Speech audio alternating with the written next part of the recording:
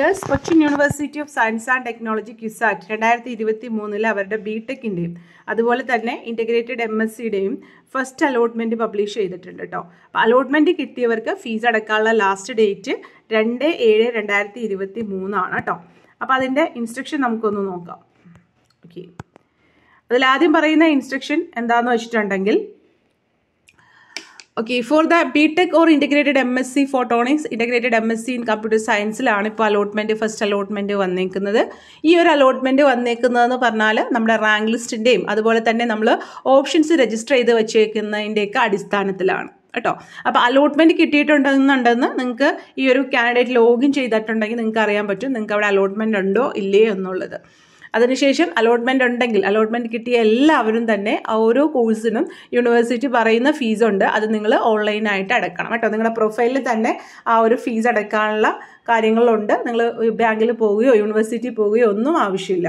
അപ്പോൾ നമുക്കിവിടെ ഈ ഒരു നിങ്ങൾ 3 ബാർ ക്ലിക്ക് ചെയ്തിട്ടുണ്ടെങ്കിൽ ഇവിടെ റിസോഴ്സസ് ഉണ്ട്, അതിൽ പ്രോസ്പെക്ടസും ഉണ്ട്, ഫീസ് സ്ട്രക്ചർ സെപ്പറേറ്റും കിടക്കുന്നുണ്ട്. നിങ്ങൾക്ക് അതിൽ ക്ലിക്ക് ചെയ്തിട്ടുണ്ടെങ്കിൽ ഓരോ പ്രോഗ്രാമിൻ്റെയും ഫീസ് സ്ട്രക്ചർ അറിയാൻ പറ്റും. അപ്പോൾ ജസ്റ്റ് നിങ്ങൾക്ക് ഇപ്പോൾ അടക്കണേ മുമ്പ് എത്രയാണ് ഫീസ് എന്നൊക്കെ അറിയണമെന്നുണ്ടെങ്കിൽ ആ ഒരു ഫീസ് നോക്കിയാൽ മതി. ആ ഒരു ഫീസ് മാത്രമായിരിക്കും നിങ്ങൾക്ക് വരിക.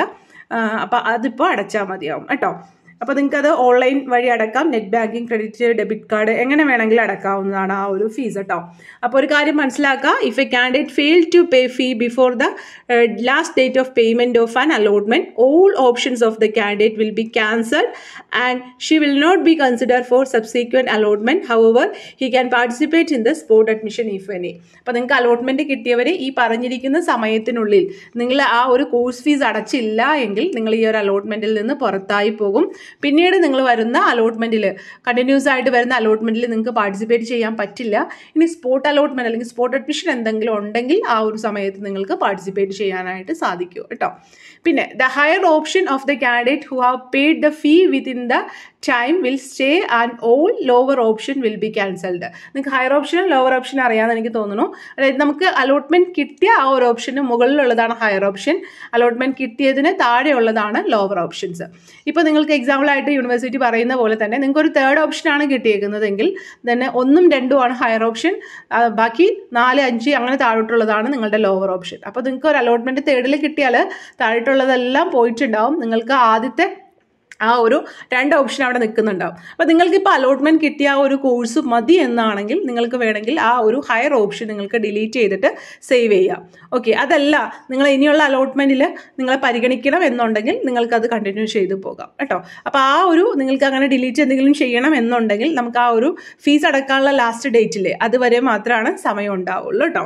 അങ്ങനെ ക്യാൻസലേഷൻ ആവശ്യമുള്ളവർ മാത്രം ചെയ്താൽ മതി. അല്ലെങ്കിൽ അവിടെ കിടക്കട്ടെ, എന്നെ അടുത്ത അലോട്ട്മെന്റിൽ പരിഗണിക്കണം എന്നുണ്ടെങ്കിൽ കുഴപ്പമില്ല. പക്ഷേ നിങ്ങൾ ഏതെങ്കിലും ഒരു അലോട്ട്മെന്റ് കിട്ടിയിട്ടുണ്ടെങ്കിൽ അത് ഫീസ് അടക്കണം. അലോട്ട്മെന്റ് കിട്ടാത്തവർ നിലവിലൊന്നും ചെയ്യേണ്ട ആവശ്യമില്ല. നിങ്ങൾക്ക് അടുത്തുള്ള അലോട്ട്മെന്റ് അല്ലെങ്കിൽ നിങ്ങളുടെ റാങ്ക് അനുസരിച്ചിട്ടും സീറ്റ് വേക്കൻസി അനുസരിച്ചിട്ടും അലോട്ട്മെന്റുകൾ വന്നേക്കാം കേട്ടോ.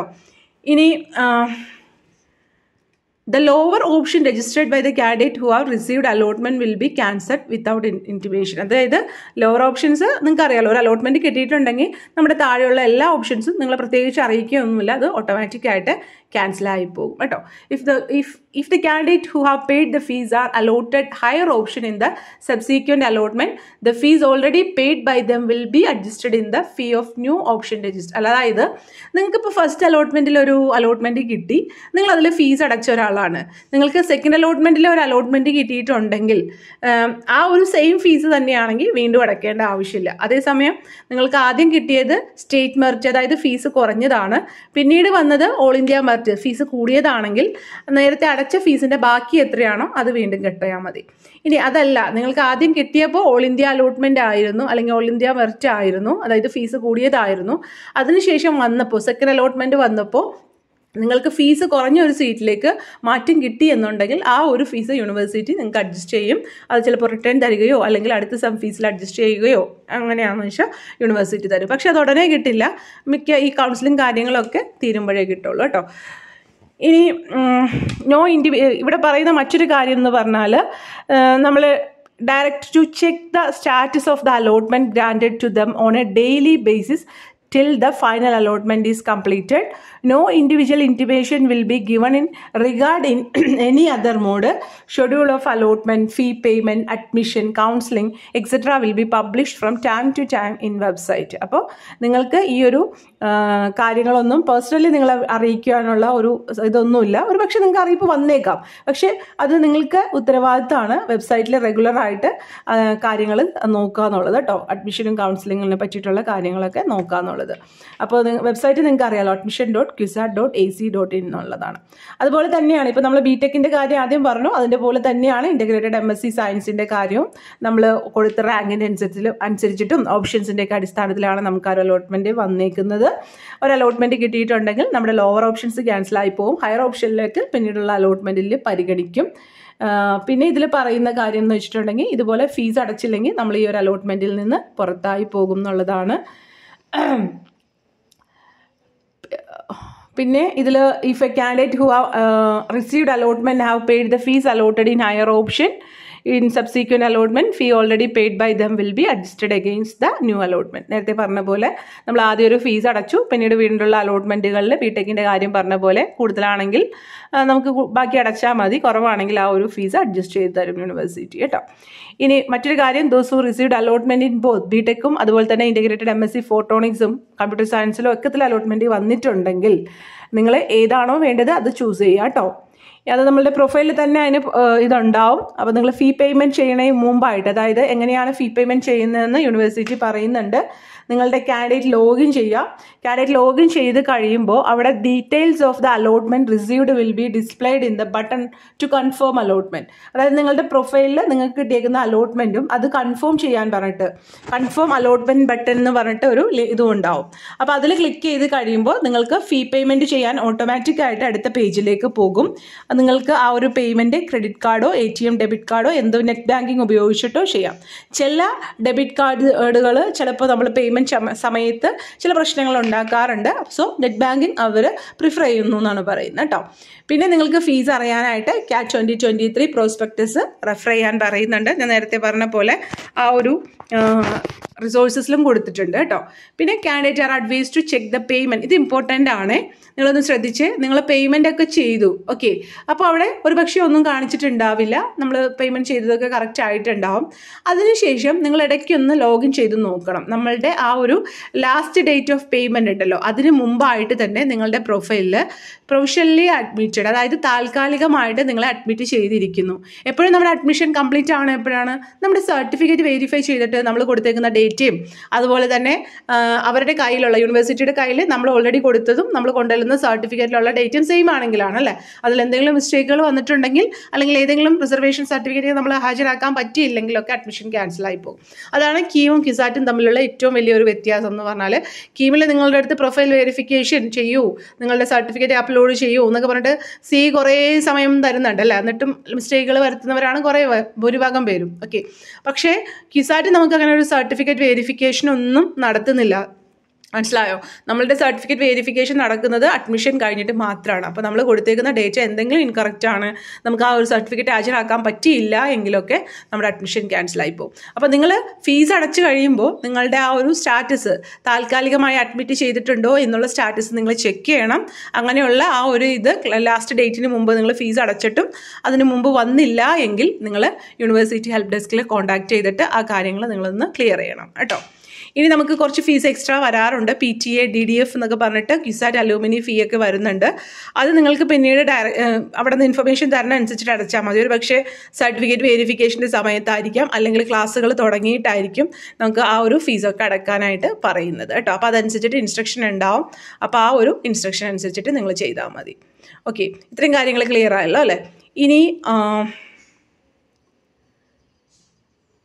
എങ്ങനെയാണ് ഓൺലൈൻ പേയ്മെൻറ്റ് ചെയ്യുന്നതെന്ന് നമുക്കൊന്ന് നോക്കാം. ബാക്കിയെല്ലാം കംപ്ലീറ്റ് ആയെന്ന് എനിക്ക് തോന്നുന്നു അല്ലേ, വേറെ ഒന്നും ഇല്ലല്ലോ ആ ഒരു പേജിൽ. ഓക്കെ. പിന്നെ ഇവിടെ പറയുന്നത് those who receive allotment in both integrated MSc photonics, integrated MSc in computer science or integrated MSc in science have to choose one program among them and make online payment for the same, and he will not be considered for subsequent allotment in other program. അപ്പോൾ അത് മനസ്സിലാക്കുക. നിങ്ങൾക്ക് ഇതിൽ എല്ലാത്തിനും allotment വന്നിട്ടുണ്ടെങ്കിൽ ഏതിനാണോ വേണ്ടത് ആ ഒരു പ്രോഗ്രാം ചൂസ് ചെയ്തിട്ട് അതിൻ്റേതായിട്ടുള്ള ഫീസ് അടയ്ക്കാനാണ് യൂണിവേഴ്സിറ്റി പറയുന്നത് കേട്ടോ.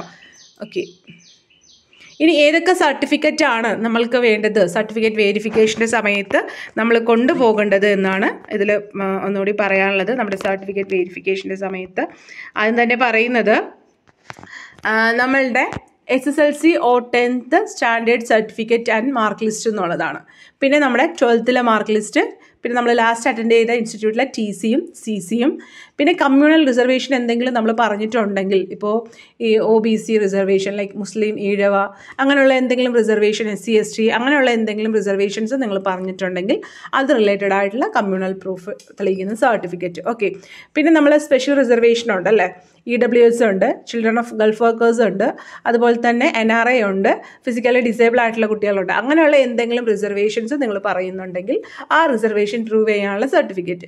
പിന്നെ നിങ്ങൾ കേരളീയൻ ആണ് എന്ന് തെളിയിക്കാൻ, എന്നാൽ മാത്രമാണ് നമ്മൾക്ക് കേരള മെറിറ്റിൽ അഡ്മിഷൻ കിട്ടുള്ളൂ, അല്ലെങ്കിൽ സ്റ്റേറ്റ് മെറിറ്റിൽ അഡ്മിഷൻ കിട്ടുള്ളൂ. അപ്പോൾ ആ ഒരു കേരള മെറിറ്റ് സ്റ്റാറ്റസ് നിങ്ങൾ കാണിക്കാനായിട്ട്, അത് നിങ്ങളിപ്പോൾ നിങ്ങളുടെ SSLC സർട്ടിഫിക്കറ്റിൽ നിങ്ങളുടെ പ്ലേസ് ഓഫ് ബർത്ത് കേരളത്തിനുള്ളിലാണ് എന്ന് കാണിച്ചിട്ടുണ്ടെങ്കിൽ അത് മതി, അല്ലെങ്കിൽ ബർത്ത് സർട്ടിഫിക്കറ്റ് കൊണ്ടുപോകാം, അല്ലെങ്കിൽ വില്ലേജ് ഓഫീസിൽ നിന്നുള്ള നേറ്റിവിറ്റി പ്രൂഫായിട്ടും നിങ്ങൾക്ക് വാങ്ങിക്കൊടുക്കാവുന്നതാണ്. പിന്നെ സെൽഫ് ഡിക്ലറേഷൻ സ്റ്റേറ്റിംഗ് നാഷണാലിറ്റി, അത് നിങ്ങൾ നോക്കിയാൽ മനസ്സിലാവും. നമ്മുടെ ഇവിടെ റിസോഴ്സസ്, നമ്മൾ ഈ 3 ബാറിൽ ക്ലിക്ക് ചെയ്തില്ലേ, അതിൽ റിസോഴ്സസ് ക്ലിക്ക് ചെയ്യുക. അതിനുശേഷം ഇവിടെ നാഷണാലിറ്റി ഡിക്ലറേഷൻ ഫോർമാറ്റ്, ഇതെല്ലാവരും കൊടുക്കേണ്ടതാണ് കേട്ടോ. ഇത് നിങ്ങൾ പ്രിൻ്റ് എടുത്തിട്ട് നിങ്ങൾ ഫില്ല് ചെയ്താൽ മതി. സംഭവം വേറെ ഒന്നുമില്ല, നമുക്ക് കാണുമ്പോൾ മനസ്സിലാവുന്ന ഇത് മാത്രമേ ഉള്ളൂ കേട്ടോ. ഇനി നിങ്ങൾക്ക് മാർക്ക് ലിസ്റ്റോ അല്ലെങ്കിൽ നിങ്ങളുടെ മാർക്ക് ലിസ്റ്റ് അല്ലെങ്കിൽ TC CC ഇതിലേതെങ്കിലും നിങ്ങൾക്ക് കിട്ടിയിട്ടില്ല എങ്കിൽ നിങ്ങൾക്ക് ഒരു സെൽഫ് ഡിക്ലറേഷൻ എഴുതി കൊടുക്കുക. നിങ്ങൾക്ക് വെള്ള പേപ്പറിൽ എഴുതി കൊടുക്കുകയോ ടൈപ്പ് ചെയ്ത് കൊടുക്കുകയോ അതെന്താണ് എഴുതേണ്ടതെന്ന് ഇവിടെ കൊടുത്തിട്ടുണ്ട്. ഇപ്പോൾ മാർക്ക് ലിസ്റ്റ് ആണെങ്കിൽ mark list of qualifying examination will be produced later, but before registration for the first sem examination I am aware of the fact that, അങ്ങനെ പറഞ്ഞിട്ട്, അതായത് നമ്മൾ ഈ ഒരു ഫസ്റ്റ് സെം എക്സാമിന് മുമ്പ് നമ്മളുടെ സർട്ടിഫിക്കറ്റുകൾ ഹാജരാക്കിയേക്കാം, അല്ലെങ്കിൽ നമ്മുടെ ആ അഡ്മിഷൻ ക്യാൻസലായി പോകും എന്നുള്ള കാര്യങ്ങളൊക്കെ നമുക്കറിയാം എന്നുള്ള കാര്യങ്ങളൊക്കെ പറഞ്ഞിട്ട് നിങ്ങൾക്ക് ഇതുപോലെ ഒരു ഡിക്ലറേഷൻ എഴുതി കൊടുക്കാം. അത് കമ്മ്യൂണൽ സർട്ടിഫിക്കറ്റിനൊന്നും പറ്റില്ല, റിസർവേഷൻ സർട്ടിഫിക്കറ്റുകളൊന്നും പറ്റില്ല. ഇതിപ്പോൾ മാർക്ക് ലിസ്റ്റോ അല്ലെങ്കിൽ നിങ്ങളുടെ TCയോ CCയോ സ്കൂളിൽ നിന്ന് നിങ്ങൾക്കത് അവൈലബിൾ ആക്കിയിട്ടില്ല, എല്ലാവർക്കും അവൈലബിൾ ആക്കിയിട്ടില്ല എങ്കിൽ, നിങ്ങൾക്ക് മാത്രമായിട്ടൊരു എക്സെപ്ഷൻ അല്ല, അങ്ങനെ എന്തെങ്കിലും കാര്യങ്ങളുണ്ടെങ്കിൽ നിങ്ങൾക്ക് ആ ഒരു സെൽഫ് ഡിക്ലറേഷൻ കൊടുക്കാവുന്നതാണ് കേട്ടോ. പിന്നെ കമ്മ്യൂണൽ റിസർവേഷനൊക്കെ നമ്മൾ കറക്റ്റ് സമയത്ത് തന്നെ ഹാജരാക്കണേ. കേരള സ്റ്റാറ്റസ് കേരളീയനാണെന്ന് തെളിയിക്കാനുള്ള സർട്ടിഫിക്കറ്റുകളെല്ലാം തന്നെ. പിന്നെ CGW റിസർവേഷനിൽ കിട്ടിയേക്കുന്നവർ ആ ഒരു ഇതൊക്കെ നിങ്ങൾ ഒരു സർട്ടിഫിക്കറ്റുകളൊക്കെ നമ്മളിവിടെ പറയുന്നുണ്ട്, അതൊക്കെ ഒന്ന് ഹാജരാക്കാം. ഇതാണ് ഡിക്ലറേഷൻ ഫോർ NRI കാൻഡിഡേറ്റ്സ് എന്ന് പറഞ്ഞിട്ടുള്ള ഡിക്ലറേഷൻ. NRI കുട്ടികളാണെങ്കിൽ ഇത് പ്രിൻ്റ് ഔട്ട് എടുത്തിട്ട് ഫില്ല് ചെയ്യുക കേട്ടോ. അതിനുശേഷം കാൻഡിഡേറ്റ് നാഷണാലിറ്റി അതെല്ലാവരും കൊടുക്കേണ്ടതാണ് കേട്ടോ. ഈ ഒരു ഡിക്ലറേഷൻ ആനെക്സ് 2 ഇത് നിങ്ങൾ ഡൗൺലോഡ് ചെയ്തെടുത്തിട്ട് ഇവിടെ നിങ്ങളുടെ സിഗ്നേച്ചറും നിങ്ങളുടെ പാരൻ്റ് സിഗ്നേച്ചറും അത് ഫില്ല് ചെയ്തിട്ട് നിങ്ങളവിടെ സബ്മിറ്റ് ചെയ്യുക. അപ്പോൾ ഇത്രയാണ് അല്ലേ ഇതിലുള്ളത്, ഇത്രയേ ഉള്ളൂ. അപ്പോൾ ഇങ്ങനെയാണ് കാര്യങ്ങളൊക്കെ നടത്തേണ്ടത്. വീഡിയോ ഇഷ്ടമായെങ്കിൽ ലൈക്ക് ചെയ്യണേ. Take care. Thank you.